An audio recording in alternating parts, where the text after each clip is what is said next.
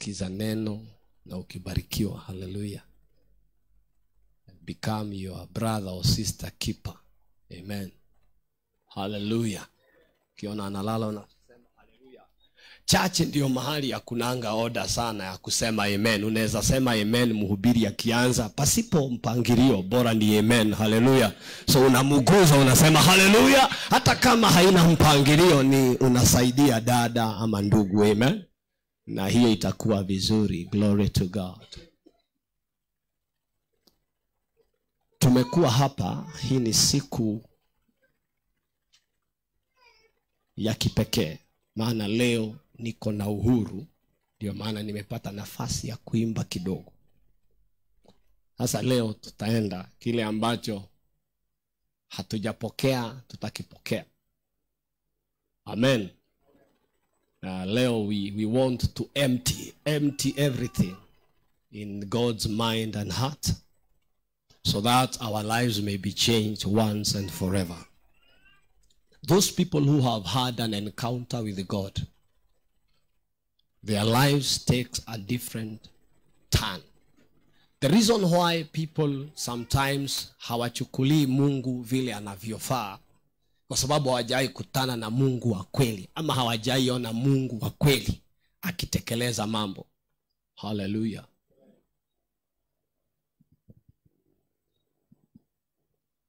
Na ninaomba Mungu afanye kitu hapa leo yenye hautawahi sahau.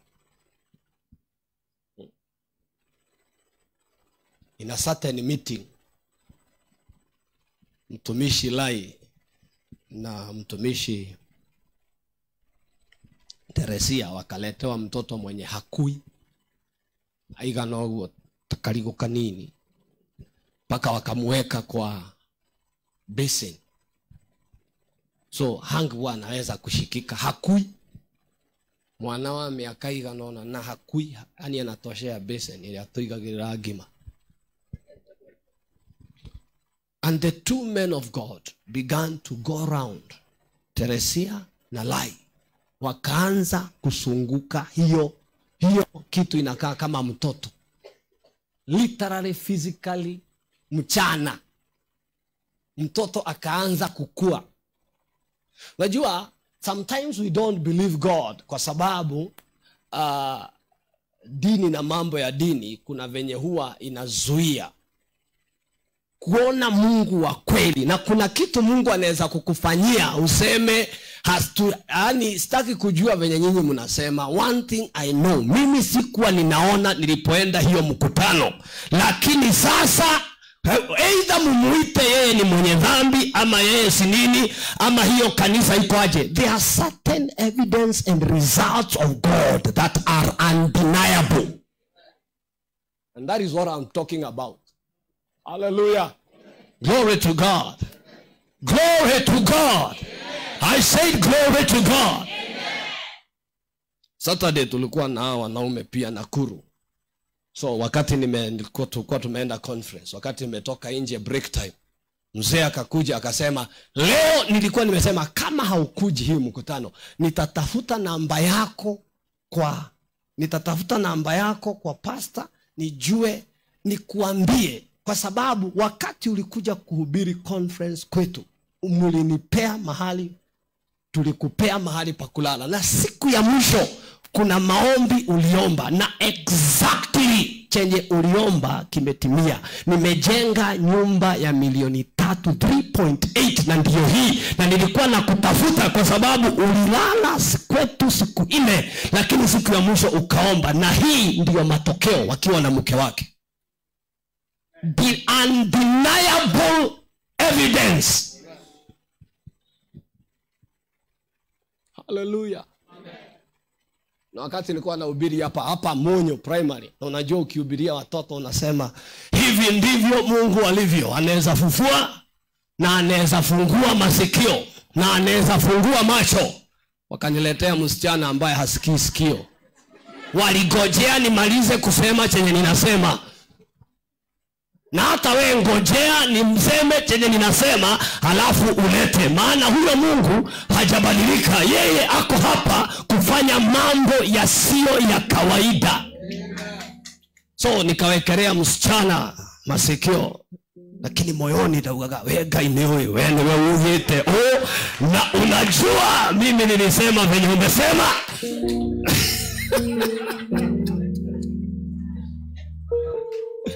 Hallelujah. Masikio ikafunguka pa. Sasa niambie. Hallelujah. Hallelujah. Hakuna kitu kikubwa kama kuelewa Mungu hajabadilika. Na isitoshe hatujakuja kwetu, tumekuja kwake.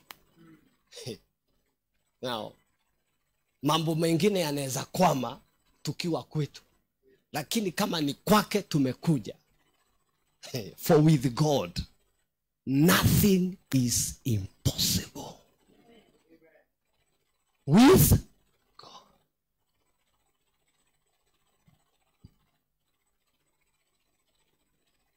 Aliyefikia Elia kwa kunguru yuko hapa. Aliyebadilisha system ili utwalizi uonekane yuko hapa. Na leo hii nataka umwamini kwa chochote. Anything that you have never believed God for, I want you to believe it tonight. Hatubahatishi, tuna uhakika. We are not guessing about God. We have true evidence that he is God. Hawezi andaa, hawezi kusanya hawa watu wote iwe ni bure. Mungu hajaifanya mahesabu kama hiyo. Sababu nimeanzia hapo ni ili sisi yote twende kwa chenye kinafurahisha Mungu. Waibrania 11:6 inasema,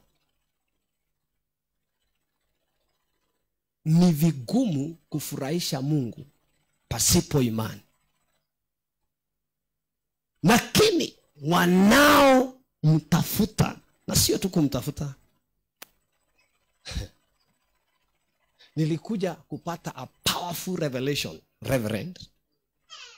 If I seek God, I am given. But if I seek diligently, I'm rewarded. Now, those are two levels of response. Acha nirudie tena. Ukimtafuta Mungu atakupea. Ask, seek, knock. Itafanyika kulingana na chenye ulikuwa unataka. Lakini ukimtafuta kwa bidii, zaidi ya kukutwalia, anakulipa kwa bidii uliyoifanyia. Na leo hii hatuko hapa tu kumtafuta, tuko hapa kumtafuta kwa bidii. Hallelujah. So wanaokuja kwake, haijalishi ni wangapi, let them that come to him, number one, believe he is. That's why I was saying so. Kwanza waamini yeye ako, alafu he is a rewarder of those who diligently seek him. Say amen. Now Hebrews 11:13 has been our text from Wednesday. I want to recap ili sisi sote to flow. Sema amen. Sema nita flow. Hallelujah. Unajua uzuri wa mambo ya Mungu, kuna wenye walikuja the 60th hour. Na walipewa mshahara ile ile. Sasa hapo ndio Mungu analetanga shida. Hallelujah. Akasema wewe unajua mimi nilikuja asubuhi. Mungu akamwambia wewe tuliweka maagano. Wacha nikupea ufunuo leo. Hallelujah. Unajua mwenye alikuja mapema aliweka mkataba. Mwenye alikuja the 5th hour, the 11th hour, hakuweka mkataba, aliamini at the benevolence, katika utwalizi na upendo wa Mungu. Wewe chenye utalipa nitaridhika. Sijui kama unaelewa. So Yesu akamuuliza, si wewe tuliweka mkataba? Huyu aliamini kuwa mimi siwezi muhadaa, mshahara nitampea, na katika utwalizi wangu nimeona nimempea kishiringi kama wewe uliyekubaliana na mimi. So I chose this way. Mahali nitakutania na Mungu, nitaondoa mambo ya mshahara, nitaweka mambo ya kuamini alivyo na alicho nacho, anitwalie pasipo kumwekea kiwango. Maana naweza jipunguzia katika kuweka niye mwathani wona wada athima wahe speak mwe. Hallelujah. Na Ngai arenda akuhe container.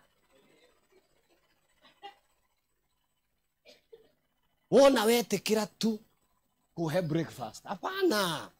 Mimi nilikataa hiyo. Baada ya kuelewa mwenye alikuja dakika ya 11 hakukuja na mkataba. Sasa wewe unaweza kuwa ulikuja siku ile, ondoa mkataba. Unaweza kuja leo, ondoa mkataba. Amini katika the benevolence, utwalizi usio, the lavishness of God. Mungu venye anapenda kutwalia. Nataka nikuambie hivi, Mungu alipoumba Adam, alimtengeneza Adam akiwa mtu mmoja na oxygen yote yenye tunapumua watu bilioni 8 leo.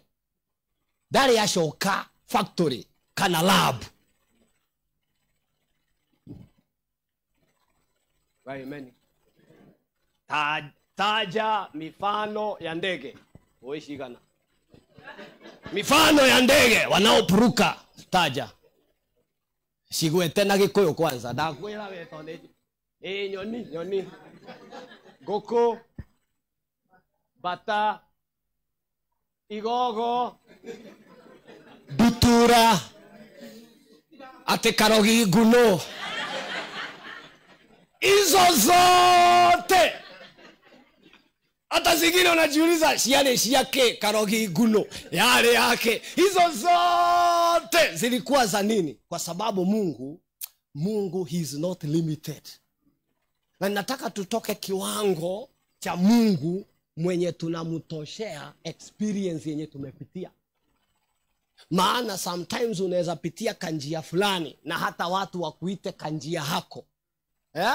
Tunakumbuka Gabriel akiambia in Luke 1:26, Gabriel anaambia Mary, yule Elizabeth mwenye aliitwa tasa, si alikuwa tasa, aliitwa.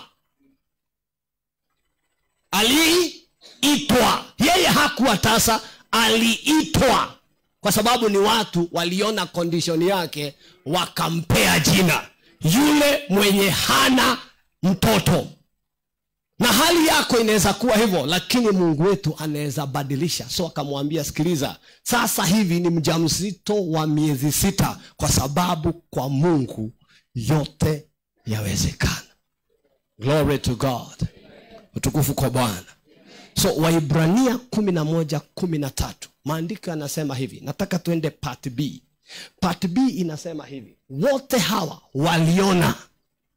Kama unataka chochote kutoka kwa Mungu, lazima uambie Mungu, nifunue macho nione. Sema nione. So maandiko yanasema hawa wote waliona kutoka mbali. Haikuwa karibu, sasa iko karibu. Yesu amefanya iwe karibu, na nitakuja hapo. Yote haya ahadi hizi zote zilikuwako, lakini zilikuwa mbali. Abraham anasema, naona mji ambao mjenzi ni Mungu. Kwa hivyo anaamua, mimi nitakaa katika hema, maana ninataka kukaa katika mjengo huo. Ulikuwa mbali, lakini aliuona. Hawa wote waliona. Tukasema ikiwa Mungu wakati huu na kipindi hiki, we are in transition. Na transition ama migration yenye Mungu anaingiza watu wake ni wale wataona chenye anafanya, wataona muondoko wake, wataona ahadi yake, wataona chenye amekusudia kufanya. Kama hawezi ona, basi itakuwa vigumu kupokea. Ndio maana Paul anasema in Ephesians 1:16, anasema, niliposikia kuwahusu sijaacha kuwaombea, mjazwe na roho wa hekima na maarifa, macho yenu yafunguke, muone mwito wenu, the hope of your calling, na pia muone nguvu za Bwana ambazo zimeelekezwa kwenu. kama hawezi ona, hawezi pokea. Amen. 2, walipoona wakashawishika. Chenye wameona ni chao. They were convinced that which they were persuaded, that which they have seen belongs to them. Now, unaweza ona baraka. Mnaona siku hizi kizazi ambacho kiko, they are seeking relevance na maselfie. Sasa utampata pale nje amejipiga na CZ, ameenda kwa BS, amejichapa naye. Wacha hiyo maneno. Ameenda pale hivi amejipiga selfie, sasa atagojea tumalize ibada. Wacha maneno. They are seeking relevance through association in what they have not touched. You can change your story, my friend. Mimi nimekataa kupigwa picha na vitu ambavyo sio vyangu.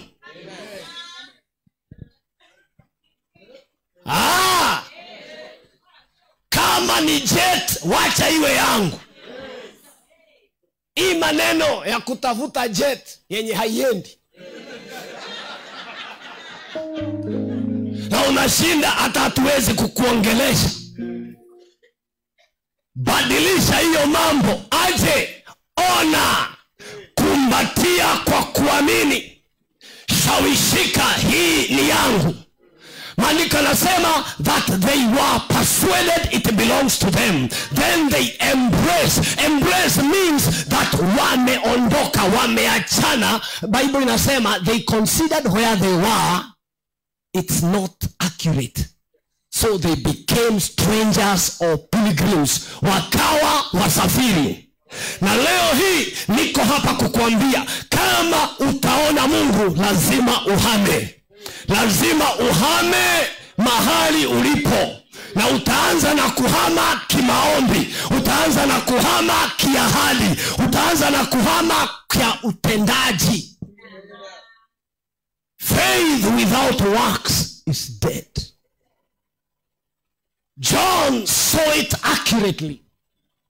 Na anasema, anaambia Yesu, wewe Yesu, yule. Kwanza anaambia watu, hata asio Yesu anaambia, behold the Lamb of God who takes away the sins of the world. Anaona accurately.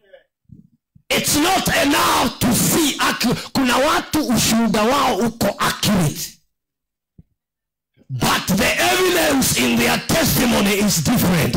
I've come to tell you, my brother, my sister, there has to be a way that your testimony aligns with the evidence of your life. When you look at Jerusalem, the Bible says it has equal dimensions, length, height, and width.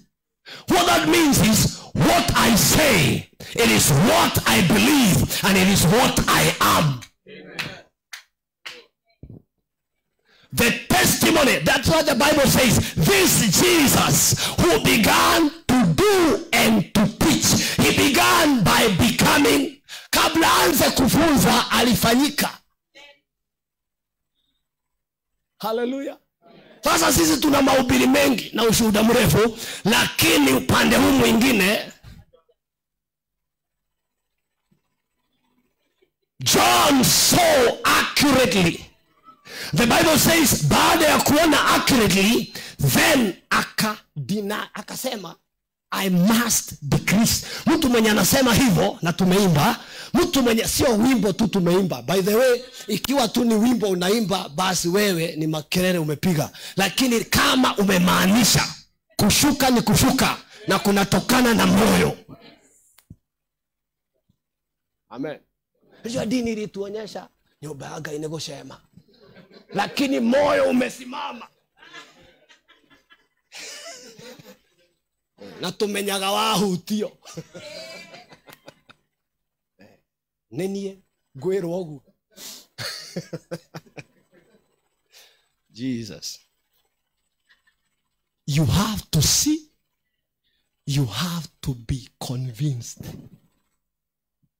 Wacha kuwa convinced na mambo ya wenyewe. Kuwa convinced na ahadi zako. zenye Mungu amekupea wewe. So Biblia inasema John aliamini na akawa convinced. Ndio maana anasema lazima pungue. Lakini kuna kitu hakufanya. Ingawa alisema na akawa convinced, haku embrace. Maana angefunga hiyo ministry yake papo hapo. Hangerudi nyikani kwenda kusumbuana na polisi. Maana polisi lazima wangemshika. Hakuna mahali. Mwito wa Yohana ukiusoma kulingana na Malachi 4, alikuwa ameambiwa atakuwa akinenea polisi ama. Sasa umenikasirikia. Wacha twende pole pole. Hakuna mwito wa John the Baptist. Alikuwa ameambiwa wewe kazi yako ni kunenea polisi. Na huyu mwenye alikuwa amechukua mke wa ndugu yake anaitwa nani? Bas, hakuna mahali. Hiyo haikuwa kazi yake. Aliturn political. Akatan sasa yeye ndiye anakuwa relevant na polisi. Watu wamekuja kutubu, unawauliza ni nani? Kwanza anawaita brood of vipers. Na ukitaka kujua Yesu hakukubaliana na yeye, ni wakati Yesu alisikia ameshikwa. Maandiko yanasema akaenda Galilea, akaenda yani wewe umeshikiwa hapa Muguga na wegasero kauka. Wahurira pastor thimu. Dekogwa. Danyitirwo haho. Ha Muguga kaigua Kenya benginye ngurifa. Yesu akaenda to the wrong, even the opposite direction. Akiwa huko, nataka uone huyu mtu mwenye alikuwa ameshawishika. Maandiko yanasema akatumana, enda muulize kama ni yeye. Unajua alikuwa anataka kusema, si unakumbuka ni mimi nilie kuintroduce kwa hawa watu. Lakini hangemwambia hivyo, so anaenda endeni mumuulize kama ni yeye ama ni introduce mwingine. Maandiko yanasema Yesu aliponya watu kadhaa na akaenda to the next. Akaenda mumwambie chenye mumeona. Viwete wanaona, viziwi wanasikia. Alafu akawaambia, and kubarikiwa ni yule hata kuazika ndani yangu. Nataka unisikilize na unifuate. Unaweza ona ipasavyo. Unaweza shawishika. Lakini kama hautakumbatia kwa matendo, hiyo yenye umeona itakuwa bure. Hautaweza kufikia kile Mungu anataka. Orpa na Ruth had same opportunity.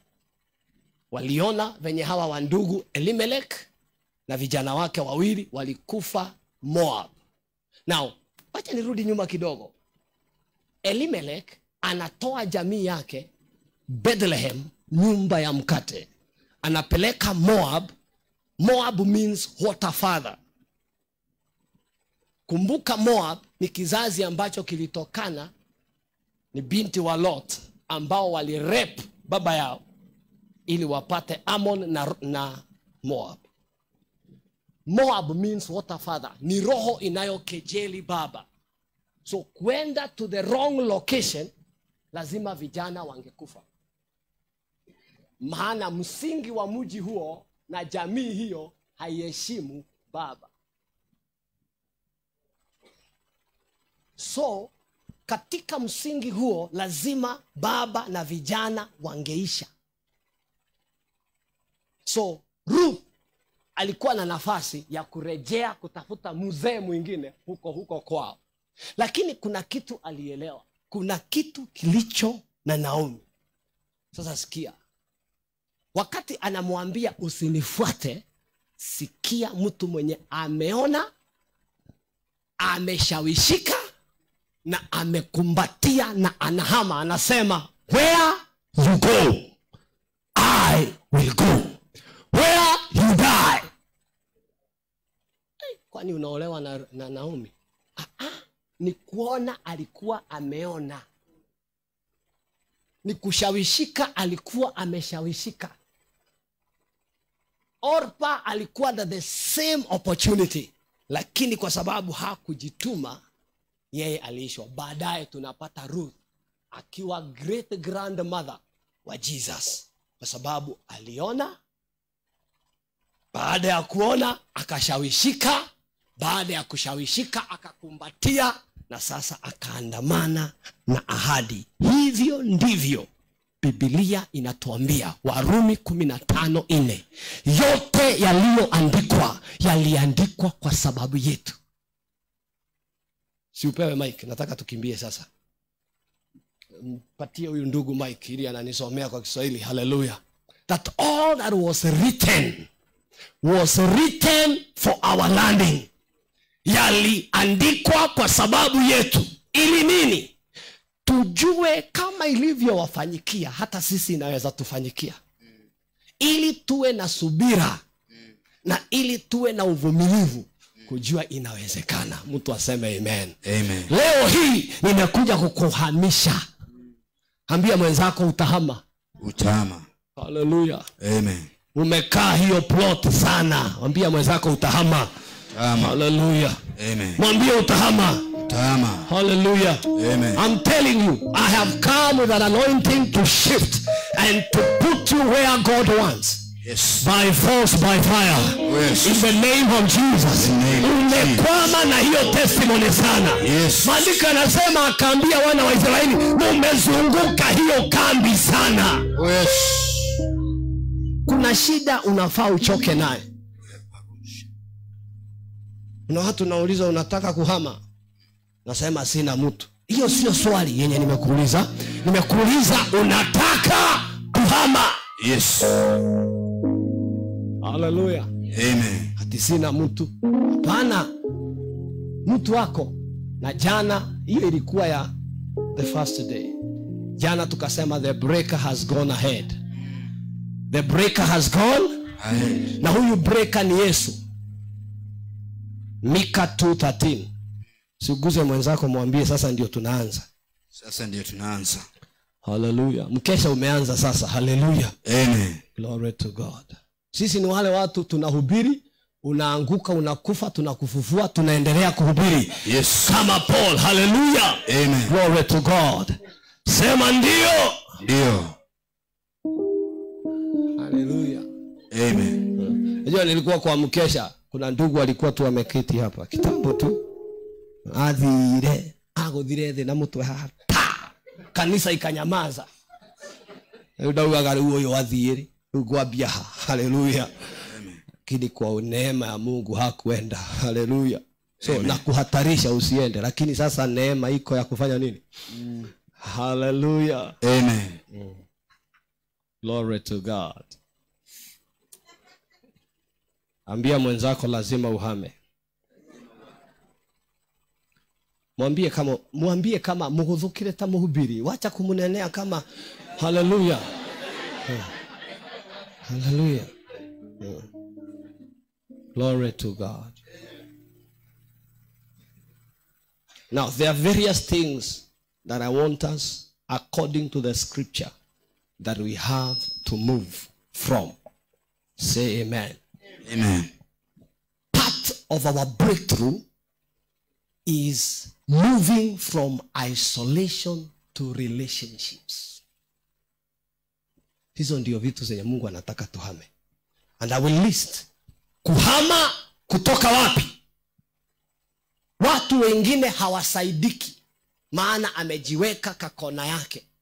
Na hata kama Mungu angetamani kumsaidia, hawezi saidika, maana amejiweka kona yake. Na ukisoma maandiko katika Waibrania 10:25, somee kwa haraka. 10:25. Yeah. Wala tusiache kukusanyika pamoja kama ilivyo desturi ya wengine, bali tuonyane na kuzidi kufanya hivyo. Yes. Kwa kadri mwanavyo siku ile kuwa inakaribia. Amen. Amen. Hii maneno ya kusema mimi naweza peke yangu, kama utasaidika, kama utaingia msimu huu wa kuhama, lazima uhame, upweke, uingie wapi? In relationship. Yes. Lazima uwe na kanisa, lazima uwe na pastor, na nitakwambia sababu ya hivi vitu yote. Maandiko yanasema hivi, na nataka unisikilize vizuri. Sisi yote kama mwili tunaunganishwa. We supply. The reason we are coming together, even with the man of God, Not that I don't preach. No. The reason, sio kwa sababu hawezi hubiri. No.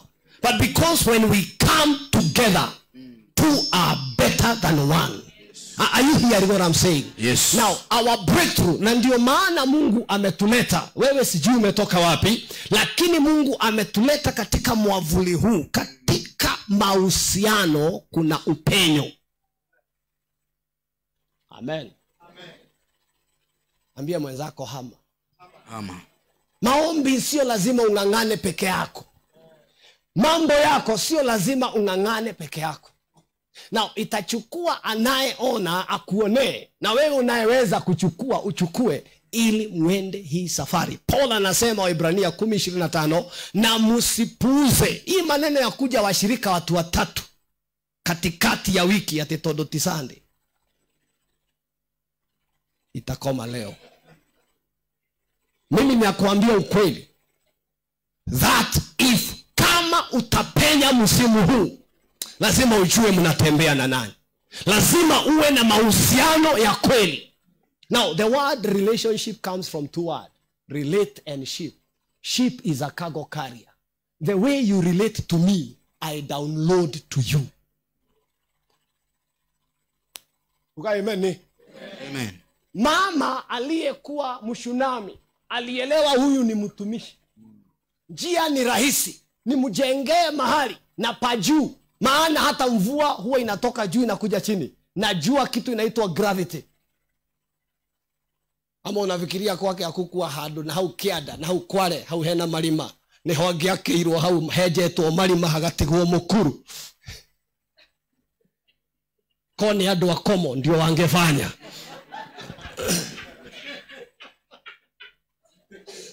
Lakini mama alielewa, neema kama hii nafaa nitengenezee nafasi venye itatiririka na imwage neema katika maisha yangu.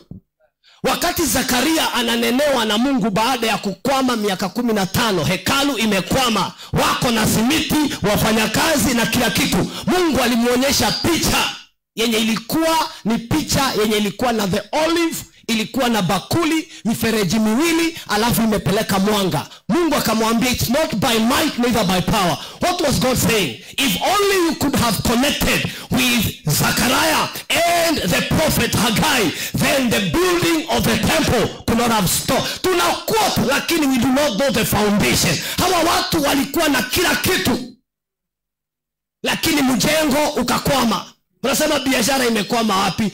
Connection.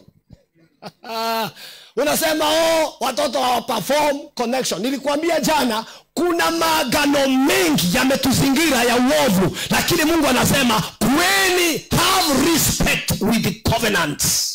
And there are men who have laid covenants with God, and those men, they are not just men, they carry promises and graces.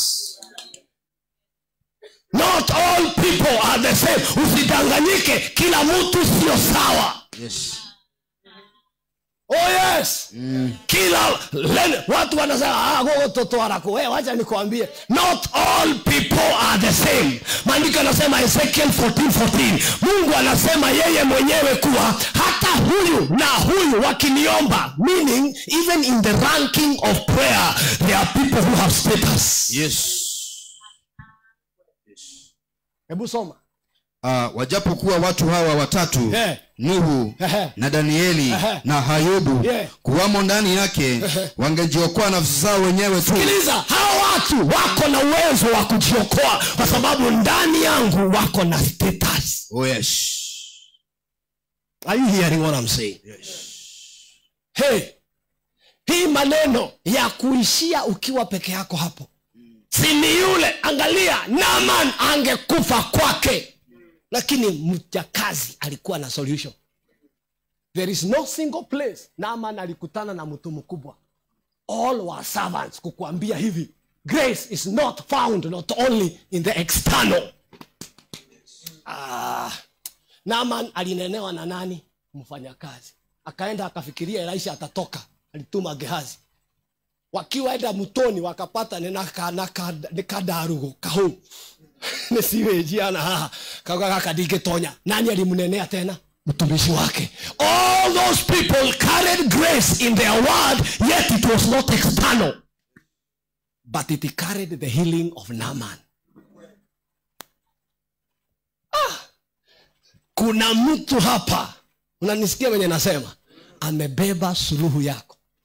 Usiwahi dharau ama kudunisha mtu kwa sababu ya hali yake, sababu Mungu wetu haoni kama mwanadamu.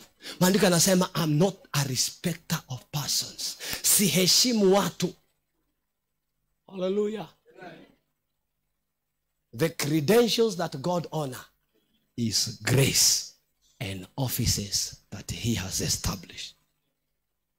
Say amen. Ambia mwenzako, tunahama from gifts to giver. For some time the church has missed, kwa sababu tunainua vipawa kuliko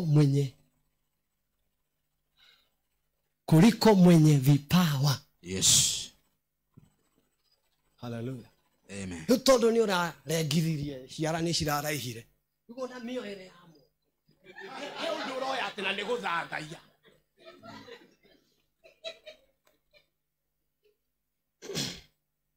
Mike nyita gogo ni mwana.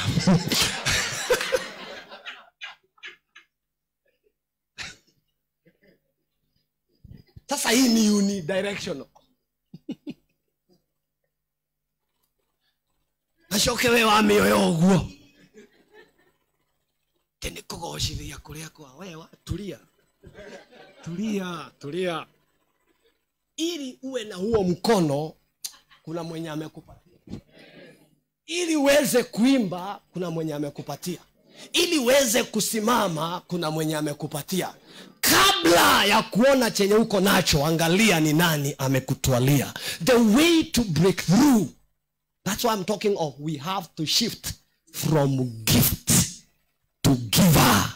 And this is the validation of gifts. If your gift is not impacting.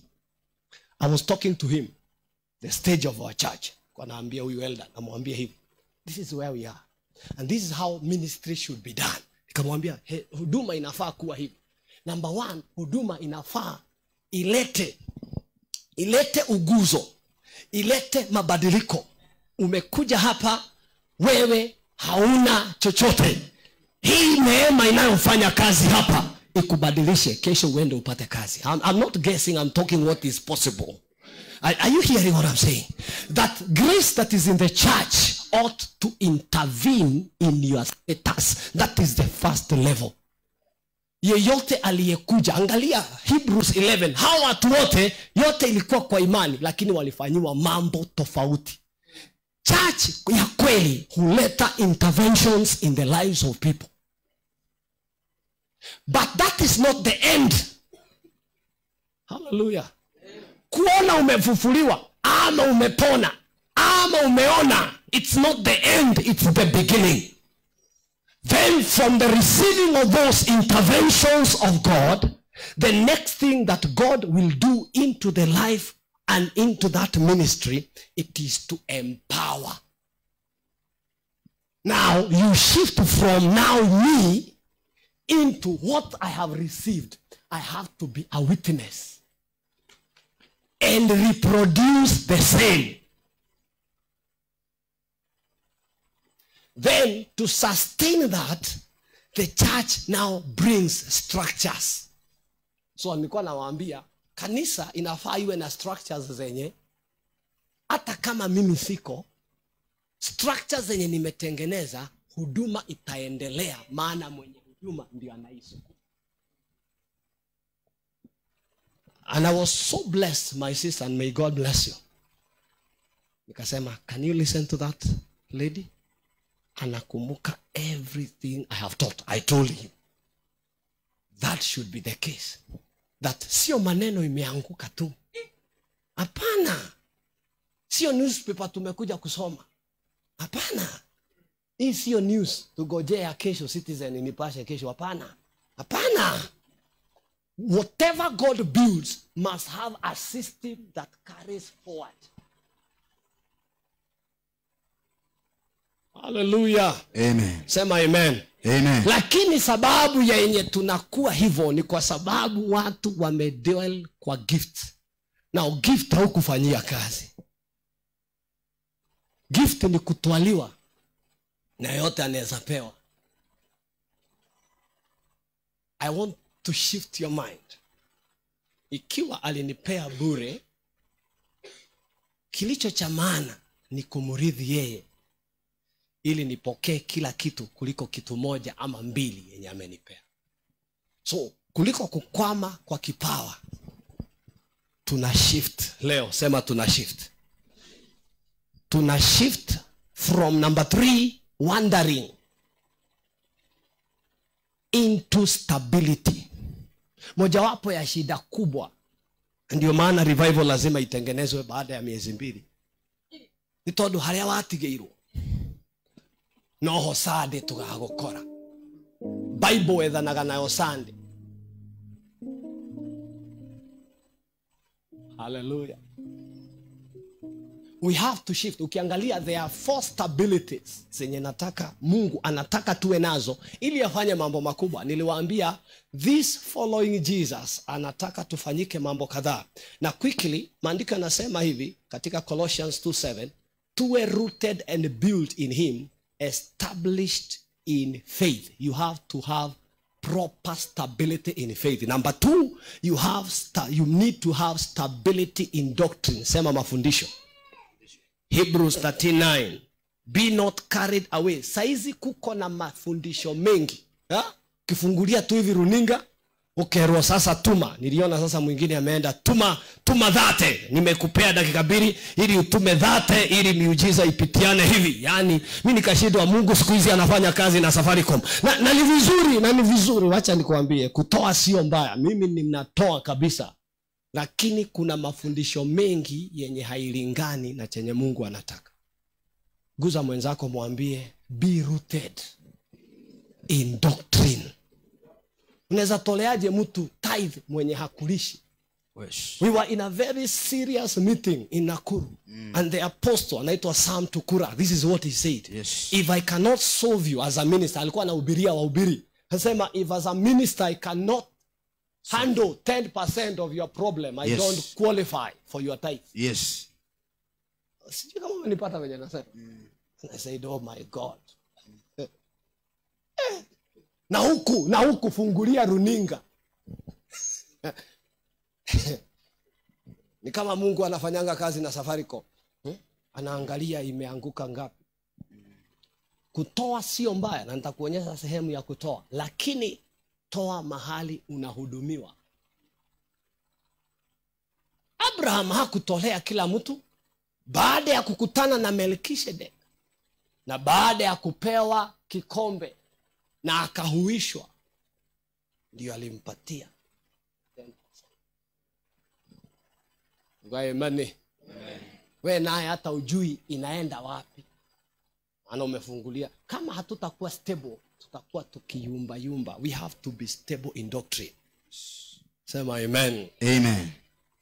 Sema amen. Amen. Kama unakuja huku, huku ndipo mahali unafaa kutoa kila kitu. Yes. Niliwaambia juzi, I no longer, and they are here, they can tell you, we don't keep records because we teach so that they may obey Christ without kusimamisha hayo mambo. Ili wewe kama hautii, na naweza kukuambia hawa wazee unaona hapa, yale Mungu amewafanyia. Sio kwa sababu tunaweka na hatuweki sheria, lakini kwa sababu ya kufunza. By the way, church kwetu tuko na wazee wengi. Ukweli tuko na hiyo neema ya wazee. Hata ukikuja utaona wazee ni wengi, wako half 50-50. Kanisa ya watumia ni wazee 50 na ni 50. Ukweli niko na wazee wako na miaka 80. Church. Sisi nasema yes, ni kweli. Yes. But listen, what we labor in is in doctrine. Sema doctrine. Doctrine. Wewe hallelujah. Amen. Wacha nikuambie kitu moja. Neema, unaona by the way, ukiangalia katika Bible uta realize hivi, Peter alikuwa mzee, lakini Yesu angemuita my little children. Kwa nini? It's grace. Watu wakifunguka macho waone neema, wataweza kufanya chenye kinahitajika. Niko hapa kukufunza hivi. Mimi nimejifunza na nimeamua kuwa sitahubiri chenye sijafanya. Hallelujah. Amen. Unajua kabla nianze kuhubiri Reverend, nilikuwa nahubiri mimi hapa, by the way, by the grace of God, hakuna kanisa onakatholiki ndahoete ngahuji munyu. Hakuna kanisa.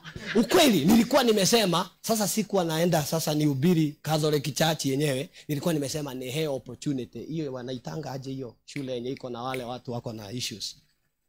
Special school. Nilikuwa nimeomba na nimetumana enda muambie Father aniruhusu niingie huko niombe hao watoto.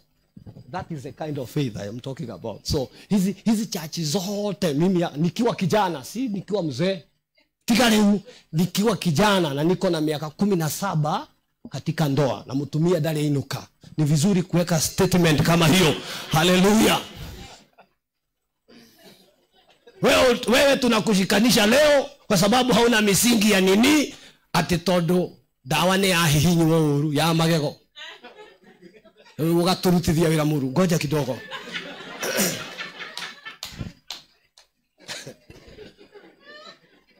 Nataka unisikilize vizuri. When you teach doctrine, there is grace for doctrine. Usione kama I can excite you mpaka usimamie kiti, wacha kusimamia miguu. But then utoke bila chochote, uragia akugakate, lakini ulikuwa kwa kiti juu. That is possible. But kabla usimamie kiti kwanza, elewa haya maneno. You have to be stable in doctrine. Lazima ukubali kufunzwa. Sio kushika microphone siku mbili sasa unataka uitwe mtume, ureherwo tumae haha. Tetone winithirie wega. Kuja utuulize tumetoka wapi. Hallelujah. So wakati nilizunguka hii makanisa yote, Mungu akasema, kwa sababu umehubiri ya wenyewe na ni radhi ya gahado kaguthuka. Nenda waambie gako. Nigetha wathie kuga uguo rauga ri. That's how God sent me to. Na ngugutwara kurio toikaine. Munyu ningefungua church ningepasua makanisa ukweli. Na tuonyaga hii ningefungua church ningepasua. Sababu nilikuwa nimehubiri makanisa yote na muondoko mkubwa wa Mungu. Lakini sikiliza, Mungu alisema ninakutuma Kilimabogo, mahali hakuna mtu anakujua. Na huko ndio penye nilienda. Crusade ya kwanza. Apostle Juma akahubiri na kanisa ikajaa. Wiki ya gatatu gutiari andu.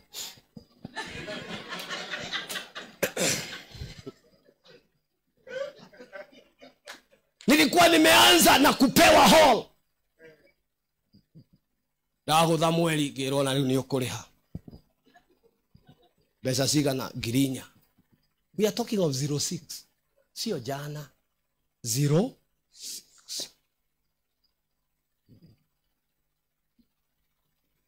Kini ndio sisi hawa hapa.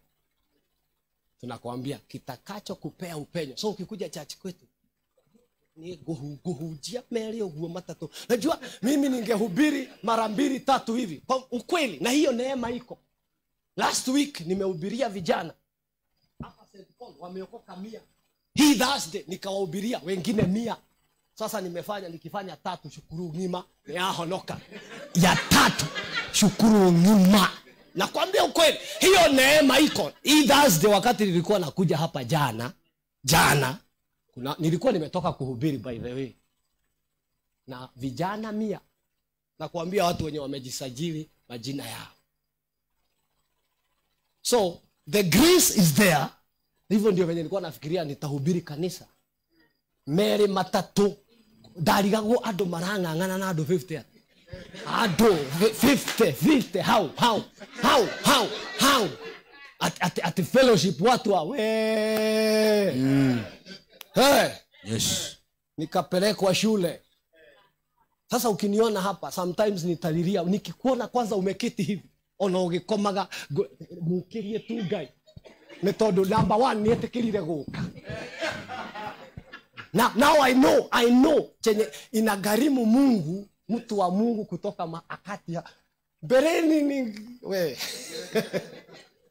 Stability in doctrine, stability in faith, stability in love. The reasons why sometimes we cannot be entrusted.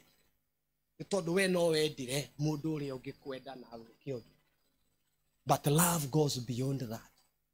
The true love of God goes beyond those measures. Amen. Love does not keep anything. Are you hearing? Yes. Lewena no menye ni nyoba. No menye guku tutire turage koroga. Mundu ahegesho ogwa gukinya kiara. Na dauma nao ni rwimbo ni roho. Ndogacoka ku uri mwiraga iganira ungemugeithia. Sema Mungu tusaidie. Mungu tusaidie. Ambia neighbor hama. Umekaa sana hapo. Umekaa sana hapo. Lastly, we have to be stable in truth. Present truth. Whatever I'm preaching is what I have so many things I can say, but it is what God is saying now. We must be stable in present truth. We have to move from manifestation to the voice of God. Sema hama. Unajua hivi vitu yenye unaonanga kwa runinga tulifanya. Nidirikanaga pastor rimwe nindetagia mai ka hoteli karia ge hakui. Mai tamaya. Kamija ogwo we ndungikorwo to. Gamija ogwo ndakenagio ndona andu me furati methi niguo ndaiguaga riu Ngai nioka. I tell you, nakwambia ukweli. But God told me that is not the end. I told Joshua, kama amelala, inuka. There is more beyond manifestation. Unajua kuna watu ambao wanasukumwa na utendaji. Na hiyo huwa tunafanya. Hallelujah. Jina la Bwana lipewe sifa. Amen. But that is not the end. Every manifestation of God ended up with a voice. Allow me to take you through several manifestations. Maandiko yanaongea kuhusu in Genesis 1. The earth was without form, and darkness was upon the face of the deep. And the Spirit moved. So there was the movement of the Spirit, but everything was still. Lakini Mungu akasema, and God said. Every manifestation resulted into the voice. Ikiwa muondoko wa, na ndio maana jana nilikuambia hata maombi, ondoa venye dini ilituambia turahoya thiko 50. Ondoa hiyo. Ndirahoya nginya njigwe mugambo wa Ngai. The goal of praying is a response of God. Hallelujah. Amen. So atari araria na pastor augite thiko ithatu unaongeza 4. Tondu we ni ari irio no we nduri mwari. Hallelujah. Amen. Wakati Yesu anabatizwa in Matthew 3, the Bible says, and Jesus when he was baptized went up straight out of the water, and lo, the heavens were open unto him, and he saw the Spirit of God descending. Pastor alisema hiyo. Hallelujah. Lakini angalia, and lo, a voice from heaven. So beside the manifestation, what ended? Kurahanagate kuturathiginire muno. Ona drona ni gucoshora masusupu. Ni uria ndirarugaga ku. Beyond that, if we will have an impact in our generation, we have to go to the voice. Usitoke huku kama Mungu hajanenea hali yako. Ugai meni. Amen. Sema we are shifting. We are shifting. Sema we are moving. We are moving from abstract to a dynamic experience. To a dynamic experience. Hallelujah. Amen.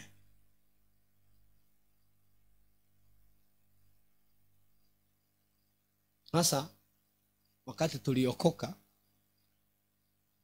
na kwenye bo tugufuta mam. Haleluya, nyimbo tugufuta thĩinĩ wa dictionary ya ini cia kũmbũka na kũrĩa tũgeka tũke rĩu.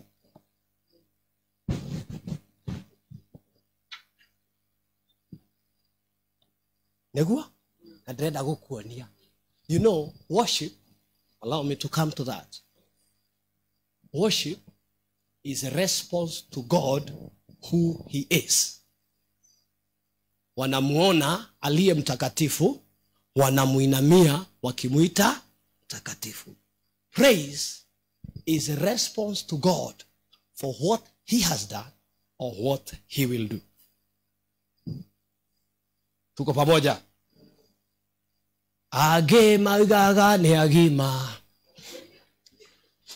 Nitwaranĩrie haya. Na ni mũndũ ũratema. Rĩu are we responding to him?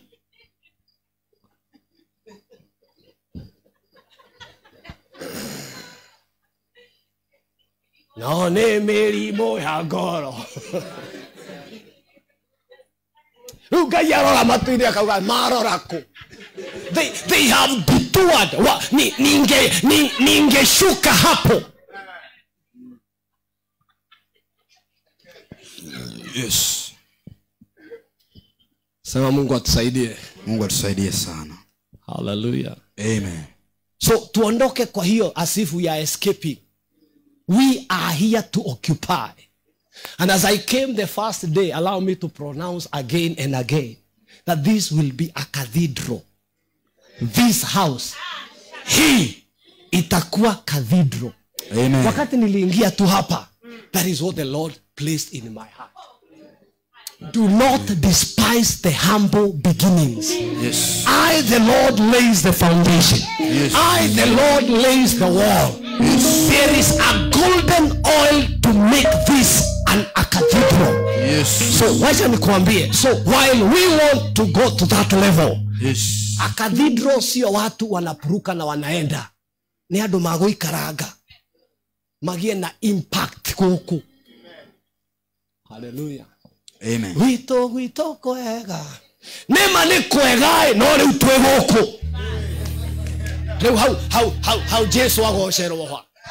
Nema ni kwega gutire mundu ina thina ni kwega. Kana we urauga ti kwega. Hallelujah. Na ithe ti kwega. No anga twina thina ni na ithe ti kwega. No riu thaa ici ri arenda tumwire we ni we. Riu hallelujah. Enye boto gofuta. Ugae. Enye boto gofuta. Najua he muthuri wa kuotire scripture ni mundu atemaga. Akiguoria guo maandiko na niwe mutongoria wa ibada. Akiuga na kwe ando aritu ta muthanga wa rui. Na ni maandiko arathoma. No ni muthuri wa kanitha arenda gutema. Yani wacha tuondoe vitu kama sio yake. That's why we said we move from gift to giver. Let our worship be purely him. Let everything that we do be unto him, looking unto Jesus, the author and the finisher of our faith. I'm here to tell you, we have to stop escaping. We are here to occupy. So the reason we come to church, if we are here to occupy, it is to download heaven here on earth. Hallelujah. Amen. Hallelujah. We have to shift. Ambia mwenzako lazima tuhame from dependency to autonomy. Lazima uwe mtu wa kutegemewa. Hallelujah. Togo kiora pastor na prayer list. Pastor danywa kahwa gakwama. Na we danyuite. we have to shift from what? Dependency to autonomy. Lazima ujiamini Mungu anaweza kukusikia na Mungu anaweza kukuona. Amen. Amen. Amen. Wangapi wamebarikiwa hiyo? Unajua bado sijaanza kuhubiri. Ninaweka msingi wa kwa nini lazima tunatoka wapi tukienda wapi. Ningeweza dauga shift utajua tunatoka wapi. Na ndio maana haya mambo yote ninaweka. Nataka nikuletee the benefits of shifting, the benefit of moving. And then I will come to why are you not moving. Na hiyo ndio tutaomba. Sasa ambia mwenzako ndio tumeanza. Ndio tumeanza. Hallelujah. Amen. Glory to God. We have to move from entrance to finish. Eroshoge entrance to finish. Kwe ando oria maigirire no guo matui. Dahonoka mwaka wa 1978 hau February. Wiosho ndugacenjia. Si unajua? Hede ya majeneti. Sasa naelezea. Hakuji ndio tuliokoka, lakini tunamaliza aje. Wacha nikuambie, kuanza sio hoja kwa Mungu kama jinsi umalizavyo. Ona kesha tukuihurite ha tatiga keyboard yehutio tonto kuhutia. Ona ningi andu ni macoka. Ligwa terere. Kaija kwinake. Hallelujah. Amen. Sema finish. Finish. Uliambia mwenzako sio vile tulianza, ni vile tutakavyomaliza. Utendaji kazi wa Mungu ni katika kumaliza. Hata wokovu wako, maandiko yanasema in Matthew 24 that those who endure to the end shall be saved. Ambia mwenzako finishing. Watu huwa wanaanza. Hallelujah. Amen. Kama hii keyboard nimeona ni mzuri, anashindwa kama wenye walianza kuicheza wako. Hallelujah. Sema Mungu tusaidie. Amen. Sasa tulianza wengi kusema tunahama hapa. Ninataka tu kuuliza kama wenye tulisema tunahama kwa hii kanisa tulihama. Malipo yako katika kumalizia. Amen. Nataka kushiriki kidogo kwa nini watu wengi hawawezi kuhama. Kitu cha kwanza ni wrong company. Kushikana na watu, maandiko yanaita na hiyo nitashiriki. Hiyo nitaongea kidogo. Nataka David tusomee tafadhali Samueli wa 2:20. Mstari wa 1. Nataka usikilize haya maneno tafadhali. Haya maneno sasa ndio nimeanza kuhubiri. Nilikuwa nakuandaa tunahama tukienda wapi, lakini sasa nataka unisikilize. Kwa nini unaweza kuwa na nafasi ya kuhama kufikia hadi yako na ukwame? Soma Samueli wa 2:20 mstari wa 1. Basi ilitukia ya kwamba kulikuwapo mtu asiyefaa. Ngoja kidogo. Kulitokea, it happened that there was a person in their midst. Now, huyo inamaanisha hakuwa anafaa kuwa hapo. But it happened he was there. Unajua unaweza patwa katika kikundi ama mahali mtu mwenye hafai kuwa akuweko. Yes. Na mwenye hafai kuwa akuweko aanze kukupea ushauri. Burudia tena. Basi ilitukia kwamba kulikuwapo mtu asiyefaa. Jina lake akaitwa Sheba, mwana wa Bikri, Mbenjamini, naye akapiga tarubeta akasema, sisi hatuna sehemu katika Daudi. Asiyefaa ameanza kuelekeza watu. Na ni huzuni kubwa kujipata katikati ya watu. Wakati mhubiri anasema hapana tufanye hivi, wewe unaenda kutafuta. Najua wakati wa mimi kuenda kwa udhoni, niliona watu wenye wana kesi yangu na hawezi ongea udhonini. Ndio hao, kwa sababu kile kitu ya maana walikuwa naye ni mkwajo na tumbako.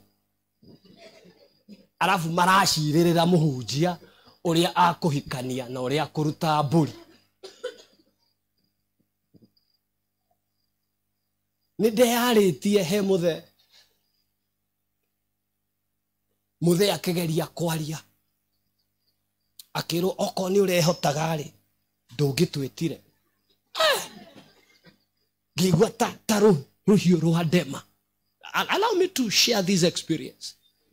Being in the company of wealthless person, yet yeye ndio ana direct your affairs. I tried to remain there. I tried to pray.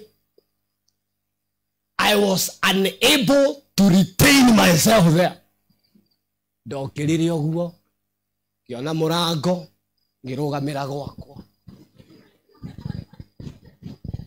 True.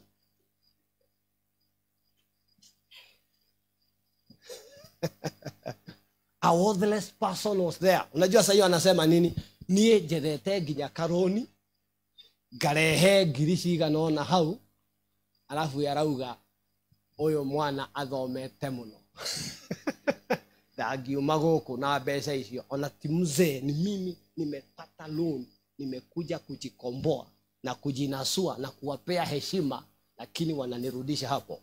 A worthless person anapiga turumbeta, anasema sisi hatuna nafasi ndani ya Daudi, ili hali Daudi ndio mpakwa mafuta. Na watu kadhaa wakamfuata. The reason sometimes watu hawafikii baraka, it is because of existence of a worthless person called Sheba, the son of Bikri. Yes. Sheba mwana wa Bikri akaondoa watu katika urithi wao, baraka yao. Na rutha ici mundu no akwire na nituinuke. Rafu ngiuma haha thaa 10 ndiragukora hari ukihurwo ni ruhuho na ukirio ni rwagi na hatire kundu guthiaga. Acio meja ni macoke. Haleluya. Amen. Isiwe umenenewa na Sheba mwana wa Bikri. Teguko gutirashika kikwenda gushike ki. Alafu kuwe pale ukipigwa na umbu na baridi. Watu wengi wameondolewa katika baraka yao. Waligojea, msichana umegojea, umeamini Mungu, umeomba, Mungu hata amenena na amekuambia chenye atakupatia. Lakini itachukua Sheba mwana wa Bikri akutoe kwa urithi wako. Kijana uliye hapa nisikie, ni vizuri kujua ni nani anakushauri. Kama hajafika hafai. Hakuna mtu anaweza kukuingiza mahali hajawahi fika. Hallelujah. Some of your washauri ya wamama narageria gugufangira muthuri we ndari.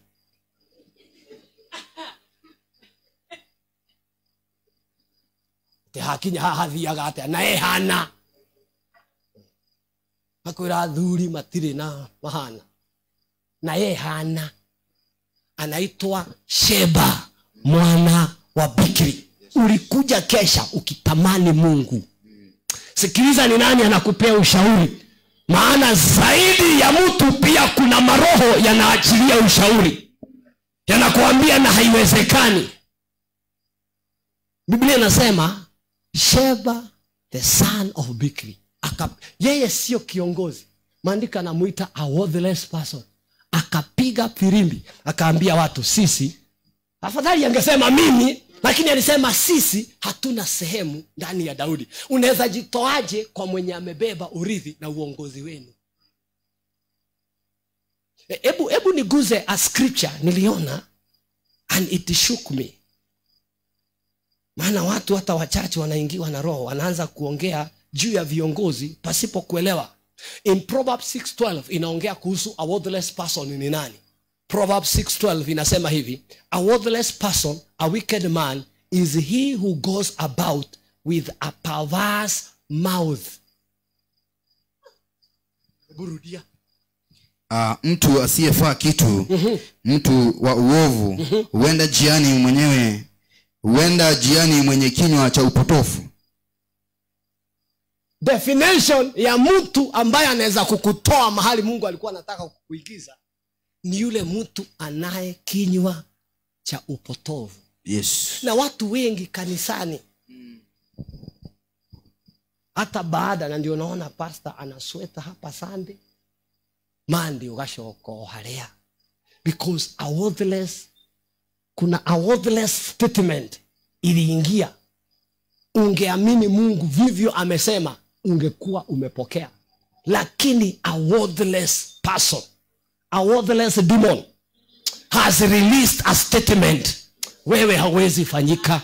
A worthless statement has released a statement kwa nyumogo toro. Sasa wewe umeishi kwa sababu kuna, anaitwa nani? Sheba, the son of Bikri. Leo hii katika jina la Yesu Kristo, ninachukua mamlaka na uwezo. Wewe hautafanyika ushauri wa Sheba, wewe utafanyika chenye Mungu anasema. Amen. Sema ndio. Ndio. Sema ndio. Ndio. Sema ninafuta kila mwandiko. Maanisha na kusema ninafuta kila mwandiko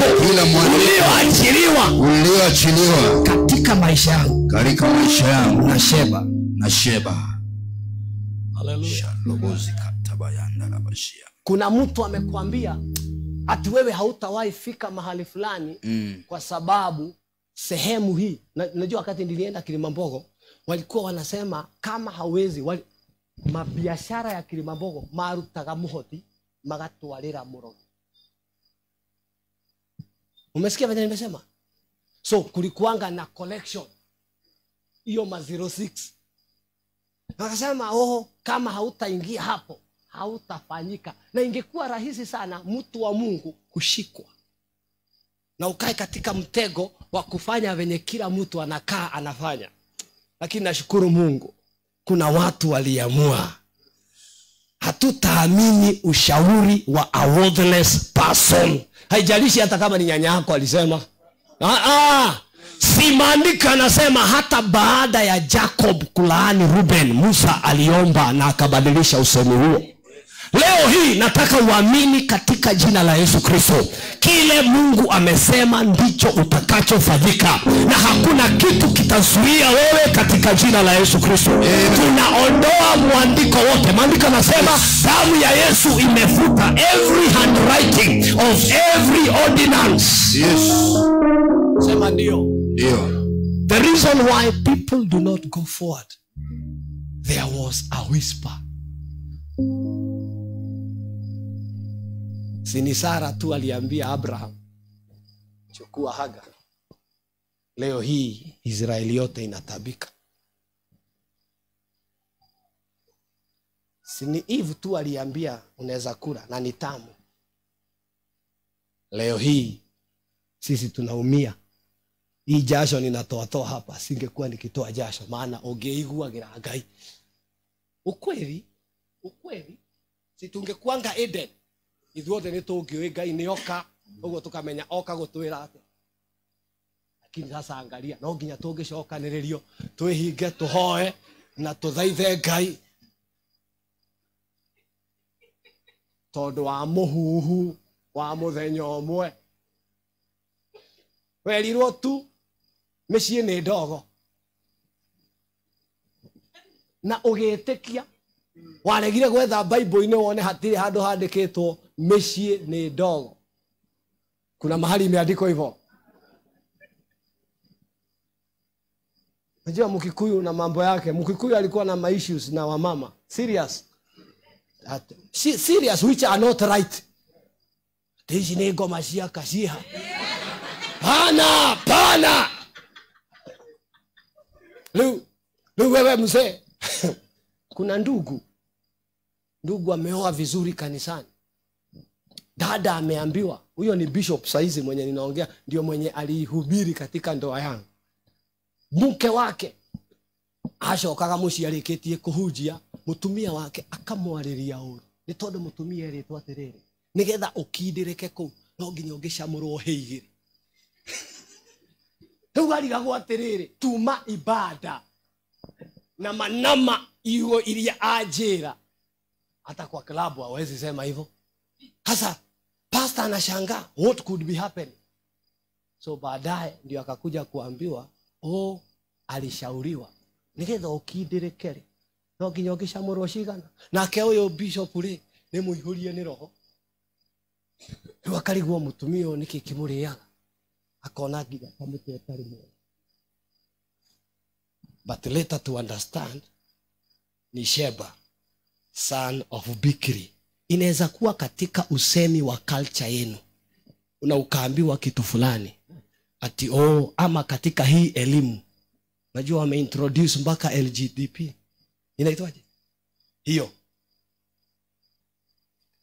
inchi za nje ati mtoto mdogo anafunzwa sio yeye ni kijana ama yeye ni binti anafunzwa kujua chenye hisia zake zitamwambia yeye ni nani. Mtoto wa standard 6 amejiamulia mimi na ni kijana, mimi ni msichana. Currently that is what is happening. Sasa swali langu ni hili. Ushauri huo umetoka wapi? Purposes are established by counsel. Na the right counsel ni hii, kuwa wewe ni wa Mungu na kusudi la Mungu litatimia katika maisha yako. Usikubali kingine kiandikwe katika mawazo yako katika jina la Yesu Kristo. Nilikwambia leo unapata full dose, sema full dose. Full dose. Lazima tuhame kwa bikiri, na kama kuna bikiri kwenu ndio mumuigate. Hallelujah. Maana ataishi kusababisha nyinyi kukosa urithi. Imagine mtu anasimama akauga na ithuĩ tutire na handũ thĩinĩ wa Daudi, yet yeye ndiye mfalme. A worthless person.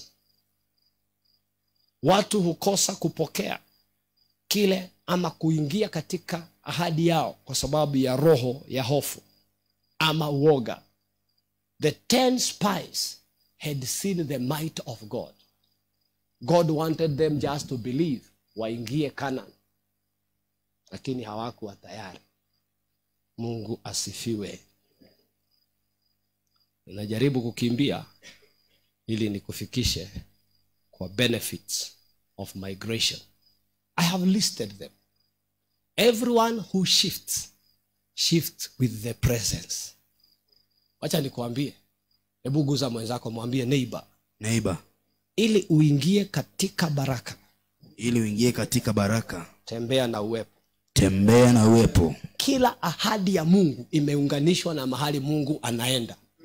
Gaida koheaga kindu kana handu haria we atagũkorwo. So akimatwara promised land akawapea the cloud and the pillar of fire. So mradi wewe uko katika wingu na uko katika pillar, unaenda kwa ahadi yako. The first blessing of migration is the presence. Ukikubali kushift, Mungu anaandamana na wewe. Na ukiwa na Mungu hakuna kitu hauna. Ambia mwenzako presence. Number 2, ukikubali kuhama, sema kuhama, unaingia katika urithi. Hakuna urithi ambao Mungu hupea mtu mwenye hajahama mahali ambapo hakuna urithi. Yes. Sema amen. Amen. Number 3, unapohama unatoka katika kifungo. Glory to God. Amen. Na hiyo ndio mambo yenye ninaenda kuombea leo. Kuna watu leo hii uwepo wa Mungu utaanza kuandamana na wao. Amen. Kuna watu leo hii wanaingia katika urithi wao. Amen. Kuna watu leo hii wanavunjiwa kila kifungo. Yes. Maana ameamua kuhama. Sema amen. Amen. Wakati tunahama, muondoko huu wa kuhama ni kuingia katika kukua. Yes. Kuna sehemu hata ukiishi miaka ngapi tugakura.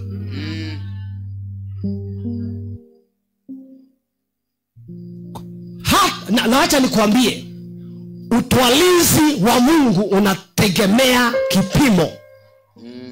Amen. Maandiko yanasema grow in the grace of God. Yes. Maandiko yanasema, hebu soma Ephesians 4:15. The will of God ni tukue katika kimo na kipimo cha Kristo. Yes.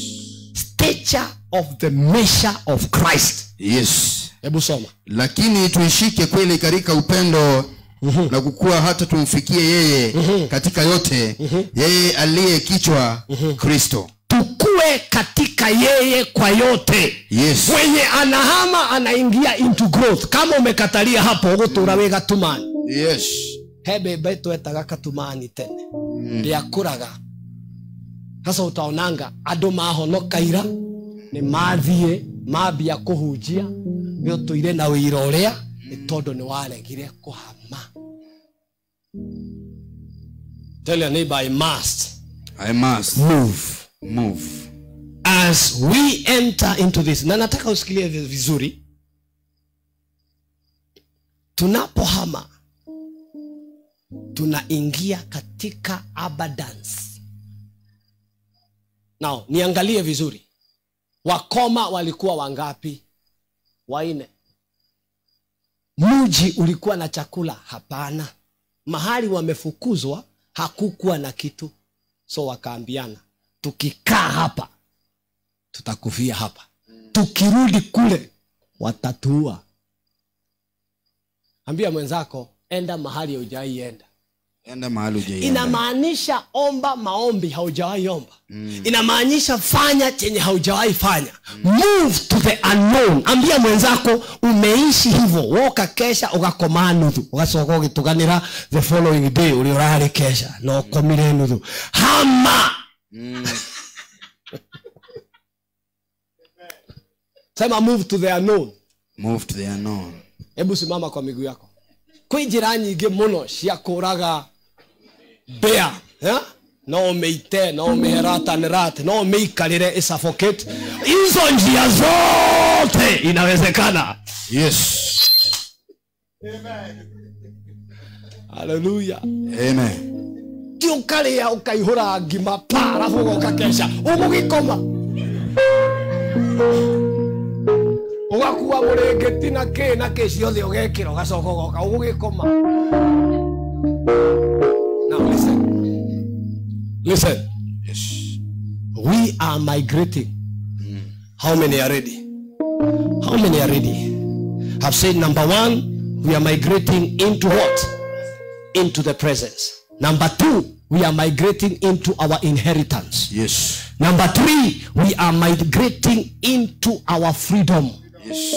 They moved out of Egypt, the place of bondage. They moved out of Babylon, place of bondage. We are moving. Say amen. So inamaanisha hii kanisa hakutakuwa na mtu ako na kifungo. Inamaanisha hii kanisa hakuna mtu hatakuwa na urithi wake. Are you hearing what I'm saying? Yes. Inamaanisha katika hii kanisa watu wataingia katika kukua, katika kimo cha ukomavu. Yes. Sema amen. Amen. Katika hii kanisa tunaingia katika utwalizi. Every movement. Hallelujah. Amen. Brought is bringing us into abundance. So, what are the requirements of our migration? Hallelujah. Amen. Requirement number 1. Hallelujah. Amen. Ukiangalia watu wote walioingia walifuata kiongozi wao. Amen. Amen. And God has a set man in this house. Na lazima nikuambie ukweli. Aliye kiongozi wa hapa ndio atakuingiza katika urithi wako. Hebu tuone maandiko. Usingizi umeisha? Bado simama. 2 Corinthians, 2 Chronicles. Hallelujah. Hii mkesha with a difference. Hallelujah. Amen. Endelea kusimama tu hivyo. 2 Chronicles 20 verse 31 to 33. Nataka usikilize kwa makini. Yehoshafati akatawala juu ya Yuda. Alikuwa na umri wa miaka 35 alipoanza kutawala. Akatawala miaka 25 huko Yerusalemu. Na jina la mamaye aliitwa Azuba binti Shilhi. Akaiendea njia ya Asa babaye, wala hakuiacha. Akafanya yaliyo mema machoni pa Bwana. Mstari wa 33. Lakini sikiliza. Lakini mahali pa juu hapa kuondolewa, wala mioyo ya watu bado haikuachilia, haijakazwa kwa Mungu wa baba zao. Hebu sikiliza. The leader can move alone. Muonange ni yeye peke yake anainuliwa. Muonange ni yeye peke yake anabarikiwa. Kwa sababu hata kama unajua wakati Mungu amesema ni wakati wetu wa muondoko, wewe unaweza sema kwa sababu imesemekana basi ni hivyo. So the leader Jehoshaphat akaanza kufanya yale yatakayomuingiza katika urithi, lakini watu wakabakia kwa mambo yao ya kawaida. Ni mambo ambayo yanafanyika. Ukienda kwa kanisa unaona kuna gap kubwa. Hallelujah. Amen. Such that pastor akikosa wiki 3 tamaka muturaga mumuohaga guku ni tondu ndangithie murimo mena mutumi ndagakora andu. Iro ciongi niwe urerwo kuhama ni kuhama sisi wote. Hallelujah. Sijui kama unapata mpendo, unanipata? Kama tunahama usibakie kwa ile. Na ndio maana jana mtumishi akasema na tutaanza haya maneno. Ndio I'm taking time kufunza, maana hatutaki tunakutana tunarudi to the same things. Hapana. Hallelujah. Na mimi nimekuambia, nimehubiria watu wengi na wachache. Hallelujah. Kwa hivyo mimi siwezi kuwa discouraged ate nuthu meja no methini ni joy ona kumana na hauja he mundu ngidathi makigwa ngiguthukana guko siriwambia testimony yangu ya kwanza. Hallelujah. So inamaanisha, nataka usikilize vizuri, lazima kila mtu, kama ni sisi wote tunaenda ilo sio giurati gukikatia. Yes, tukikatia na bagi ukifanya nini? Hallelujah. Amen. Manasseh, 2 Chronicles 33. These are deep truths that you have to agree. Yes. Usikubali leader wenu ako kule na wewe haujashikamana na muondoko ambao Bwana anafanya. Usikubali. That is not the will of God. Yes. Hallelujah. Amen. 2 Chronicles 33 from 15 to 18. Haraka tu. Soma tu mstari wa 15 alafu uende wa 17. Akaiondoa miungu migeni na hiyo sanamu nyumbani mwa Bwana. Huyo ni Manasseh. Na madhabahu zote alizozijenga katika mlima wa nyumba ya Bwana na Yerusalemu akazitupa nchi ya mji. Mstari wa 17. Lakini watu wakaendelea kutoa dhabihu. Hena dhina. Na mimi nataka hiyo shida leo tuinene. Uambie Bwana, katika muondoko huu mimi sibaki upande ule mwingine. Kuria Ngai uratwara andu, agikorwo ni kirathimo-ini, agikorwo ni igai-ini riao, agikorwo ni hari uri, agikorwo ni kindu giothe kiria ugite, hau niho nie ndirathi. Ukate kauli, haubaki. Watu wengi wanapita ukaiguaga mundu uga twahunjagia na Reverend Johnson no ri wiko bas. In fact ni ithuĩ twaigĩrĩire twaitire mũthanga ũcio na mabati macio ũrĩa matũikarĩire. Lakini uko wapi? Akitaja tu mwaka unashtuka. Lakini alipitwa wapi? Wakati kiongozi alikuwa anaenda, tafuta mahali utashika. Yes. Tafuta nyayo zake ufuate. Tafuta mahali anaenda, maana muondoko huu ni wa wenye wanaenda wote. Hebu Maandiko yanasema hivi, wakati wana wa Israeli walibatizwa na ubatizo mmoja wa Musa, Red Sea, hakuna mmoja wao utirio nomwe warwarire. Maandiko yanasema hakuna mmoja wao kiatu yao iliraruka. Hakuna nguo yao iliraruka. Yes. Maandiko yanasema and all of them. Yani Mungu aliwaondoa sio kwa sababu ya magonjwa.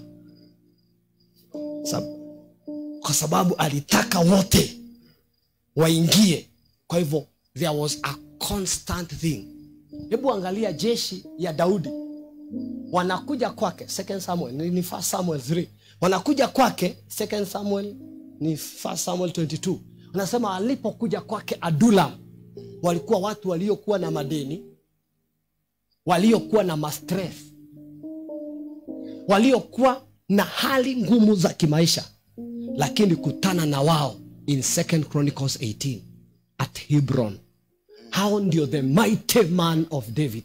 Yes. The same people wakati waliamua kuandamana na David. Ukisoma 2 Samuel 3 inasema kama vile nyumba ya Sauli iliendelea kuisha, ndivyo nyumba ya Daudi iliendelea kupaa. Na wakati mumeamua kuondoka nyinyi wote, hakuna mmoja wenu atakuwa mdhaifu. Nasema hakuna mmoja wenu atakuwa mdhaifu. Hakuna mmoja wenu atakuwa mdhaifu. Yes. Kama unanisikia na unaamini neno la Bwana, yes, ukikubali muondoko huu, yes, hakuna mmoja wenu atakuwa mdhaifu. Yes. Hakuna mmoja wenu atakuwa na unyonge. Yes. Hallelujah.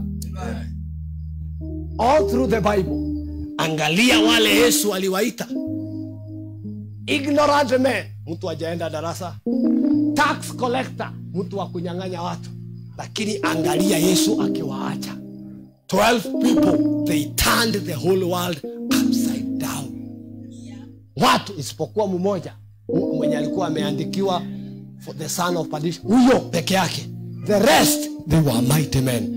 Niko hapa kutabiria mtu, hakuna mtu ambaye atasalia vile alivyokuwa katika muondoko huu. Nataka unisikilize ndugu, haijalishi venye umekuja, lakini mwisho wetu tunauona, kwa sababu Mungu ametupatia macho ya kuona. That none of us shall be weak, none of us shall be sick, none of us shall lack. Maandiko yanasema katika kanisa la kwanza walipokutana katika umoja huo, the Bible says they were daily under doctrine. Yes. They were daily under breaking bread. Yes. They were daily under prayer and fellowship, and great grace was poured upon them. Maandiko yanasema and great signs were seen. They became mighty. The word of God prevailed. And I'm here to prophesy over your life. It doesn't matter how you came. We are transitioning. Yes. All of us. Hallelujah. Yes. Ambia mwenzako tunahama. Tunahama katika upeke. Tunahama katika ukosefu. Tunahama katika meli ya magonjwa. Yes. Tunahama katika ukosefu. Kwa sababu aliyetuita, tunahama sisi wote. Hallelujah. Yes. Tell your neighbor, I must migrate. Mimi sibaki. Yes. Mimi sibaki. Yes. Mimi sibaki.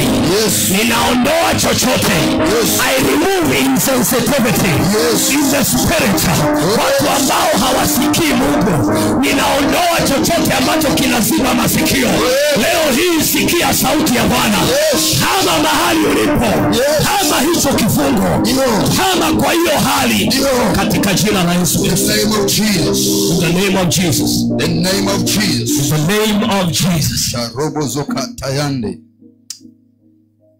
Watu hukosa kuhama kwa sababu kuna vitu ambavyo huwa zinapresentiwa mbele yao as though it is a promised land. Mungu anaambia Joshua, go over to Jordan. That is a place I have placed. Hapo ndipo nimewawekea. Where your feet shall tread, yes, you shall possess. 2.5 tribes wakaona mahali kuna nyasi, wakasema sisi sio lazima tuvuke. And they convinced Joshua, na Joshua akawapea. Years later, when you read Mark 5, the very location waliochagua ndio tunapata pamefanyika makaburi, ndio tunapata pamefanyika sehemu ya mapepo, na ndio tunapata nguruwe wakikula. The Gadarenes. What happened? It is the same spirit that was with Lot. He moved in faith following Abraham out of their motherland. Saw how God raised and fought for them. But along the way, akapata nyasi, akapata ng'ombe, akapata mifugo. Abraham anamwambia chagua. He saw grace. He saw grass and missed grace. There are people leo hii wangekuwa mbali. And those are the people I'm talking about today. Unajua mahali ungekuwa, lakini ulipokuwa unatoka, ukabarikiwa na kazi, ikafanyika Mungu wako. Ukapata mtoto, sasa hawezi enda mkesha yenye ulililia huyo mtoto Mungu akubariki. Ukainuliwa kidogo, ukaitwa mkubwa. Sasa hata chachi unataka tukuite mkubwa. We saw, uliona nyasi. Lot aliona, wacha uone hasara iliyopatikana. Aliyeona nyasi akakaribia Sodom. Baadaye angalia maisha yake, urithi wake wote uliisha na Sodom. Sio hivyo tu, mke wake akakufa. Sio hivyo tu, baadaye ananajisiwa na binti wake. Mtu ambaye alifuata neema, lakini akafika mahali akaanza kufuata. Wacha nikuambie, haijalishi anaitwa nani. Siku hizi wanaitwa babas. Haijalishi anaitwa nani, hana uwezo wa kukuhifadhi, hana uwezo wa kukutwalia, hana uwezo wa kukusaidia. Aliye na haki na uwezo wote wa kukusaidia ni Mungu ambaye anakuita. Usikubali kuona nyasi, usikubali kuona nafasi ambayo Mungu amekupatia ukose kuona kile kikubwa. Leo hii, hiyo miaka nimehubiri, nimeona watu walioona nyasi, na leo hii wanalia. Ukweli, nakwambia ukweli, kuna ndugu fulani, sitamtaja wasijue, aliguzaguza vitu. Siku hizi wa ndugu wakiguzaguza vitu wanaoa tena. Kipata gari sasa hata hawezi paka kwa church, ana park Thika Road. Hakuenda sana. Wakati mwavuli umeondoka, he who breaks the hedge, serpent will bite. Anayevunja, haijalishi yako wapi, haijalishi anakula na nani, anayevunja. So baada ya siku chache alikuja akaniambia, mimi pastor, niko flat. Nikamwambia, nashukuru umesema, lakini kuko na nafasi. Alikuwa chini kabisa. Nikarudi mfuko wangu, nilikuwa na kakitu kidogo, nikampea pesa za kuanza kazi. Akarejea, Mungu akamrejesha, lakini alikuwa flat. From 10,000 mejenga nyumba ya $2,000,000. Nilimpea tu 10,000, lakini amejenga nyumba ya ngapi? $2,000,000. Lakini hiyo neema, sasa shida ni, unajua ile Matthew 25 nasema, some he gave 5, another he gave 2, another, sio talents tu, ni opportunities. Sio vipawa tu, ni sasa unaweza sema agekoroshio hairwo kanyamu na agecokereria leo na niere. Wacha nikuambie, when it comes to opportunities, no one knows except God. That's why I don't take chances. Unaweza kiti kidogo, kiti sasa kidogo. Hallelujah. I don't take chances with opportunities. Naona venye ninahubiri hapa, hakue hujie maguru meiguru, maana sijui ni mtihani gani Mungu ananitumia. Nimekuja na notes zangu zote. Serious. Nikiraugira no haho muguga. Hapana. Unafikiria nahubiri tu hivi? Hapana. Sababu sijui ni nafasi gani Mungu ananipea, ni nini Mungu anapima. Jiokete na kuitigia kila kitu yote, neema mpako, kila kitu yote iko hapa. Na mpaka mke wangu anajua nimekuja, kwa sababu sijui ni nafasi ngapi nimepewa. Na wapendo, hiyo ndiyo yenye inatusumbua. Tunaona sasa ukahudhia, tunaona hii nafasi okugura kiria tuthinge haha tutige kurirwo sawa. Ni nafasi.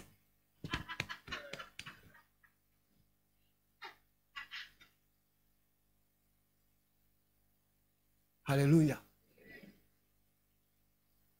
Sema nafasi. Usiruhusu nafasi yako ikupitie kwa sababu ya kuona nyasi ukakosa kuona neema. Haleluya. Tiko yugithia. Nilikuwa na ule kijana mwenye anaoshanga gari wa church. Akaniambia, na unajua tunahama.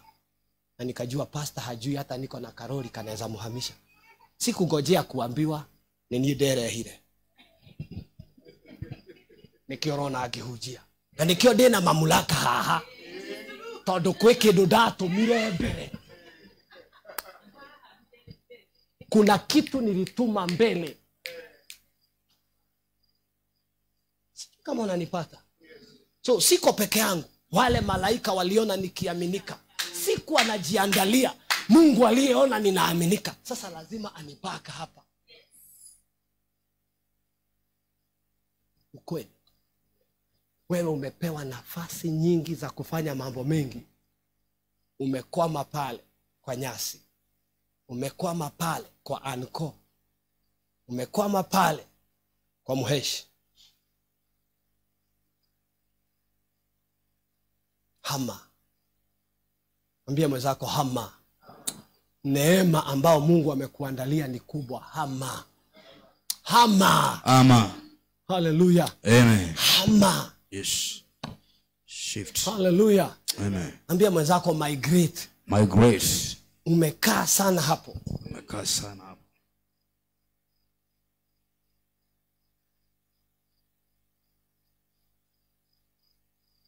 I want to also share about another man called Jehoiada, Yes. who helped people to shift. Nilikuambia leo gugufundithia gifauro. Afundithirie mundu akigwa agiukira akimuhoera agithie na mbere ku matiambirie kuga taruta wira. Eriro ikara haha ona ni ugwikuithitie thikiririo uthie na mbere haria gutigeire. Maandikana kwa nasema alitoa ushuhuda. Ona agwetagwo tondu nigetha to identify no wakwite. Nderiro taruta kawira aca.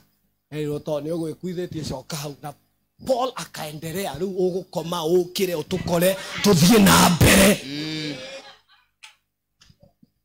Hallelujah. Amen. Na tiwega kunyuaga ucuru oka chigerea. Hallelujah. Glory to. We unachukua hii kanda. Mwadhani utaedit Utaedit kidogo. Hallelujah. Niguo geto hado hagi. Hallelujah. Si utahakikisha umeedit tutaedit na wewe. Hallelujah. Glory to God. 2 Chronicles 23. Wakati najua hego matwa hota na revival eno. Ugaimeni? Amen. By the way, the word of God prevails. Unaona wakati nani anaenda Ephesus, Paul anaanza kuhubiri, alihubiri ujumbe tu ya kwanza hekaluni makemuiki aja ni ngoma kurehe thina ethire gacukuru agithie cukuru ya Tyrannus, the school of Tyrannus, akiambia kuhujia kirathi-ini. Maandiko maugaga ahujirie kiugo kia Ngai gigi prevail, the goddess Diana fell by preaching. The word I'm declaring has the authority in the atmosphere to deal with every principality. Hallelujah. Sasa sikiliza, Jehoyada ni amejipata katika ukuhani. Wakati Jezebel alikufa, hawakuua binti yake, na ndio nimesema kuna mapepo husalia. Hata wakati Goliath aliuawa, hawakumalizana na mabrother wa Goliath. Kuna mwenye anaitangwa Eshbinob ambaye aligojea Daudi achoke. Na ndio maana unahitaji watu.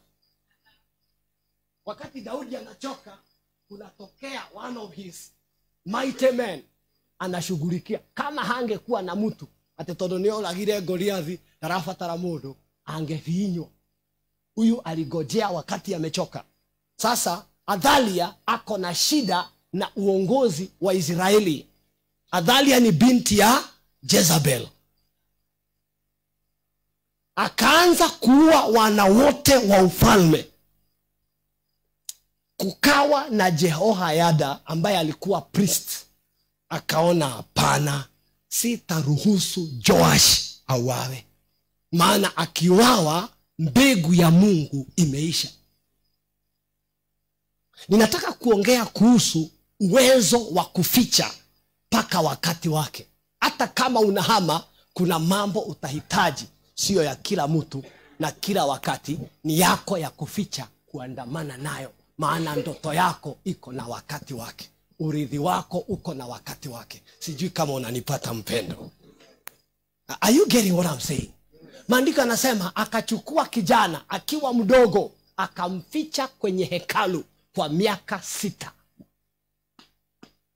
Hema uduturahi goro ineshito. Ero shioge hema uduturahi. Kuna mambo tunayaficha, tunajua ni yetu, hatusemi, lakini tunayaficha tukiyalea, tunayaficha tukiyalisha, tunayaficha tukiandaa, maana maono ni ya wakati. Sema amen. Hallelujah. Ambia mwenzako lazima uelewe. Kuficha ambacho ni chako, kulea kilicho chako mpaka wakati ulio wako. Amen. Waini thia Mary.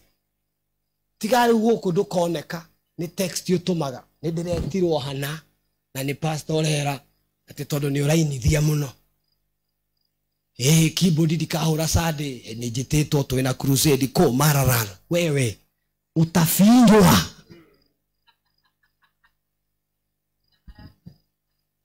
Jehoyada grace preserves and hide for an appointed time. Even as we shift, we know not everything is for now. Let me preach to you. Allow me to prophesy to you. There is a version in you we have not yet seen. Nona venye Nokia wanatoanga na Samsung wanatoanga version mpya kila mwaka. Imagine wewe kuna version yako bado hatujaona. Lakini najua uwe na siri ya kuilea na kuilinda kwa wakati wake. Hata Yesu akiwa Mungu alifichwa kwanza. As we migrate, that's why we come for KESHAs. We have quality time to let things grow in our lives and in our spirit. Because at time, aujaona sijahubiri, imekuanga warm up. Atiroga leto hujetie. Bado. John, bado. Imekuanga, hii imekuanga matizi. Reverend, bado. Bado. Utakini urabia. Bado. Kabla tuchukuange hapa runinga na tumeita pure gospel. Wacha hizo zingine za Safaricom zinapitana mishale hivi. Kadhate bopa tena muujiza. Wewe yako inaenda global na unasema nimewabariki. Hey, Mimi ninaamini na moyo wangu wote itafika wakati tutabariki pasipo kuitisha chochote. Mimi ninaamini na moyo wangu wote. Mimi ninaamini hivyo. A time is coming. Tutakuwa tukiuliza ni mradi gani tutasaidia county council ya Kiambu. Mimi ninaamini hivyo na moyo wangu wote. Tutakuwa tukitafuta ni barabara gani tutainulia hawa watu, tutawalevo kama kanisa. Hallelujah. Kwa hivyo sasa hivi ni time ya kuficha na kulea chenye Mungu anafanya ndani yako. Ili wakati mimi nakwambia ukweli, wakati tutaanza kuonekana. Unajua nilikuwa kwa runinga, Mungu akaniambia it's not time. Yes, I was there. Yes. Ananiambia it's not time. Kwanza jenga. Hallelujah. Na ni vizuri kutii. Na sasa nikajenga. Sasa ninagojea. Nasema hata sio sasa. Nataka nikupee vyombo vya kufanya hiyo kazi. Wachana na station za wenyewe. Naamini. Ninaamini. Na nimesema hivyo kanisani. Nitahubiri nchi yote, dunia yote kutoka pale hiyo altar. Ninaamini. So ninagojea. Ninagojea pole pole. Lakini hiyo sio ya kusema, ni ya kuficha na kuiombea mpaka wakati wake. Sisi ni Jehoyada, tulio na neema ya kujua chenye Mungu anafanya na kukificha na kukilea mpaka wakati wake. Na ndio maana tutaendelea na mikesha. Oh yes. Maana kuna kitu tuna feed. Kuna kitu kinakuwa. Wakati kitachipuka. Yes. Tasema hawa watu wametoka. Hawajui. So mwaka wa 7 ana announce. Naleta viongozi wote. Alafu anafungulia kijana. Sasa sisi huwa tunasoma na Joash akaanza kutawala kama mfalme akiwa na miaka 7. Lakini hatujui ni nani alimfikisha hapo. Ni neema. Ambia mwenzako kuna neema. Kuna neema. Leo hii ukiitwa mkesha mwingine kuja 2:00 usikule chochote. Sema ni maagizo ninapewa. Kama ni ugali nazuia wewe kuelewa. Maana tunakuja kufunzwa kuelewa, kuprofit kutoka kwa Mungu. Ili tuweze kuandamana na usimisi chochote. Guza mwenzako, lazima tutafanyika. Mwambie hama. Mwambie elewa. Elewa. Ijua mahali ambapo umeitiwa. Jua mahali ambapo umeitiwa. Sema ficha. Ficha. Lea. Lea. Na uinue. Na uinue. Kile ambacho Bwana. Kile ambacho Bwana amekupatia. Finally. Amekupatia. Psalms 110 verse 3. Zaburi 110. Simama kwa miguu yako. Yes. Verse 3. Watu wako wanajitoa kwa hiari siku ya uwezo wako. Kwa uzuri wa utakatifu tokea tumbo la asubuhi unao umande wa ujana wako. Rudia tena. Watu wa nani? Watu wako wanajitoa kwa hiari. Ngoja kidogo, simamia hapo. Sio kusukumwa. Muondoko huu ni kwa wale watakao jitoa kwa hiari. Yes. In your day, your people will volunteer. Kama unataka baraka hii msimu, usiwe wa kuambiwa fanya. Yes. Wacha ipatikanange, unauliza hapa tutaweka aje hizi vitu? Hapa tutapanga aje? Unataka watu wakule nini? Yes. Hallelujah. Amen. Hallelujah. Glory to God. Nasema utukufu kwa Bwana. Amen. Muinulie Bwana mikono yako miwili.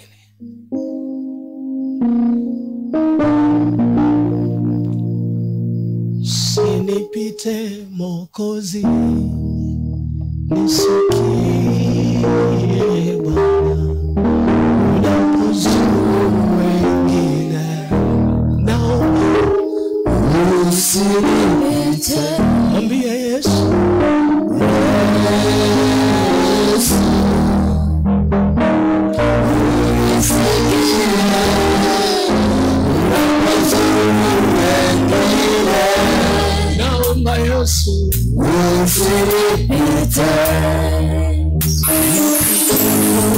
rehema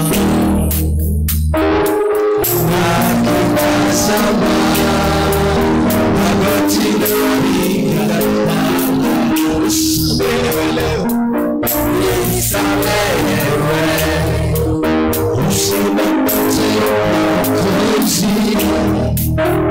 nisikie Bwana unapozuru wengine naomba Yesu usinipite inulie Bwana mikono mwambie Yesu naomba nisikie unapozuru wengine Baba naomba usinipite Bwana mwambie Yesu niko hapa leo nisikie unapozuru wengine inua sauti yako mwambie Yesu nakuomba Yesu unapozuru wengine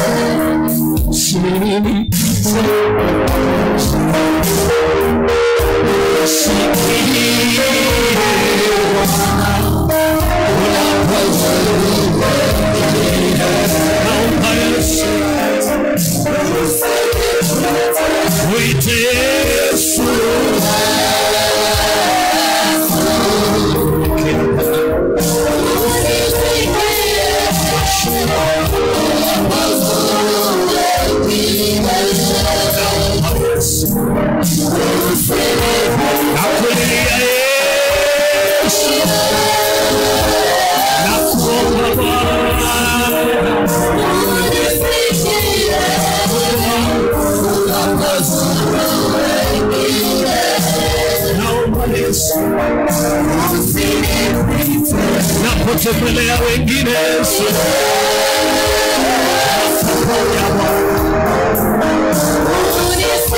naporejesha Yesu napokomboa napobadilisha majina napoimba Yesu nisikie Yesu ile hema nashukaba adelekele Yesu